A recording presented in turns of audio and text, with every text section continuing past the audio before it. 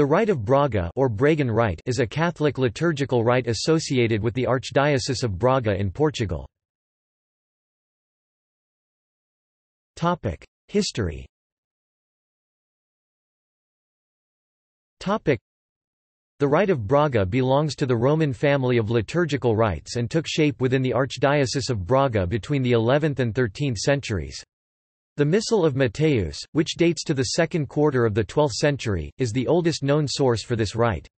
It was more than 200 years old at the time of Pope Pius V's papal bulls Quod Nobis of 9 July 1568 and Quo Primum of 14 July 1570. The rite was unaffected by the imposition of the Roman Rite throughout the Latin Church. This was due to the exception made for regions where another rite had been in use for at least 2 centuries.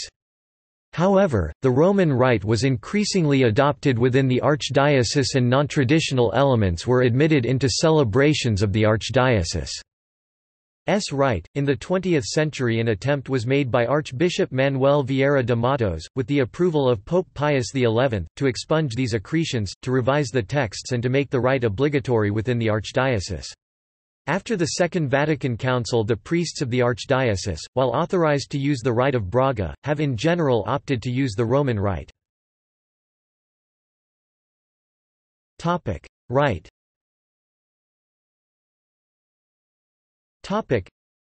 A peculiarity of the Rite of Braga is the recitation of the Ave Maria at the start of Mass and of the Sub Tuum Praesidium at the end. In a talk on 24 October 1998, Joseph Cardinal Ratzinger cited the Rite of Braga as one of the liturgical rites whose variety within the Latin Church demonstrated that unity does not require liturgical uniformity.